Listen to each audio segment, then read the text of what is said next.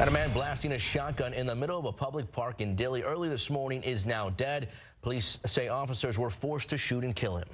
This all happening in Dilley, about 70 miles south of San Antonio. KSAT 12's Max Massey at the scene this morning, and he was able to get information from police.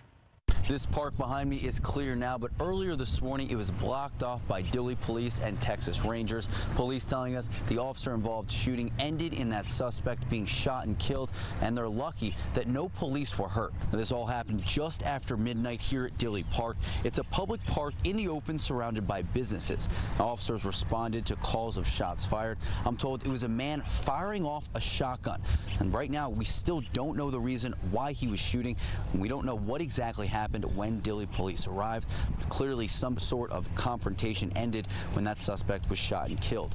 It's not clear if the suspect shot at the officers at all, but we do know it was only one officer that shot at him.